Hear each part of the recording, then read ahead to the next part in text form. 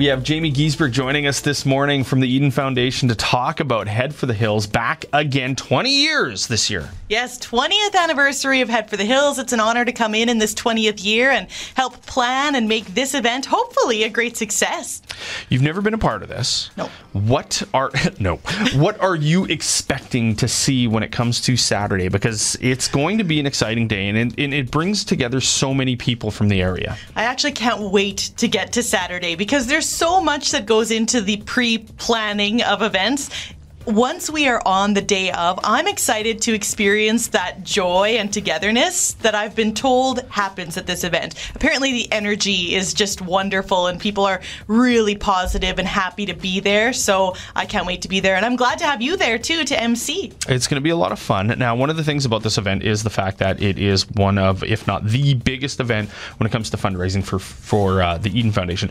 Talk to us a little bit about where that money that is raised from events like this goes towards. Sure. So if you're familiar with Eden Healthcare Services, you know that it's kind of an umbrella of different organizations like Segway Career Options. We've got the Eden Mental Health Center. We have residential care services with different apartment buildings in our communities, Winkler and Steinbach and Winnipeg, as well as Recovery of Hope counseling services. So the money that we raise throughout our entire year will be granted out towards these separate organizations under the Eden name. So we're helping offset some of the costs of counseling services because Recovery of Hope runs on a sliding fee scale. So if you're seeking counseling and you maybe don't have the means to afford a full session, we will offset that cost for you and pay the remainder.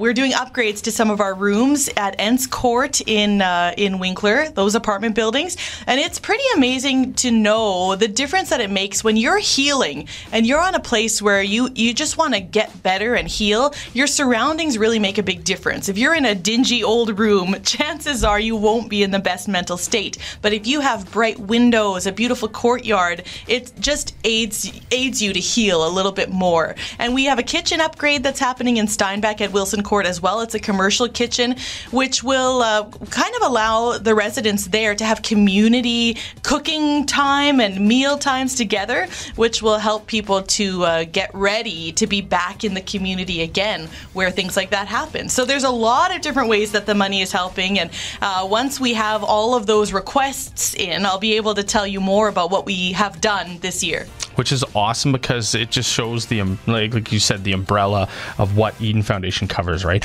Now, when it comes to the day, what can we expect beginning first thing in the morning? All right, so registration begins at 8 a.m. at the Cripple Creek Music Festival site, and we like to get on our bikes around 9 a.m. So it's pretty quick. We register you, give you your number because we like to keep track of everyone as they come by the rest stops, and I'll make a quick safety speech because there are some things in place that we want to make sure people follow, staying to the right of the road, that kind of thing. So yeah, we'll get rolling around 9 a.m. and then we just let you enjoy the ride. People start to come back to the Cripple Creek Music Festival site around noon. There are, of course, those who finish very quickly, and they're speed racers and they're avid cyclists, and others who really take their time and they kind of roll in around noon. And then we'll have a delicious lunch prepared by the Crystal Spring Hutterite Colony, and we'll give away some prizes as well, which you will be emceeing. We've got 2 brand new bikes to give away, and that will be exciting. So